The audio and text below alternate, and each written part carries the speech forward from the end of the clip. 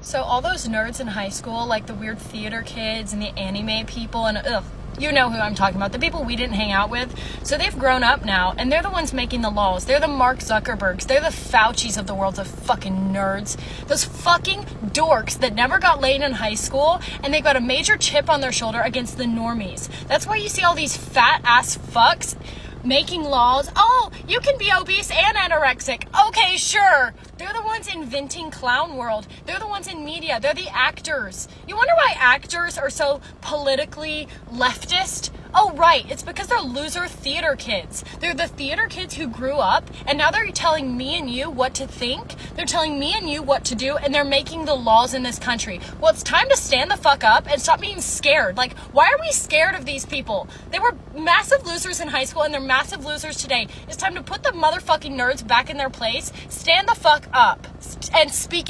To stay updated, you are more than welcome to follow me, Ruby Yona, on social networks, Facebook, YouTube, TikTok, Instagram, and of course, X.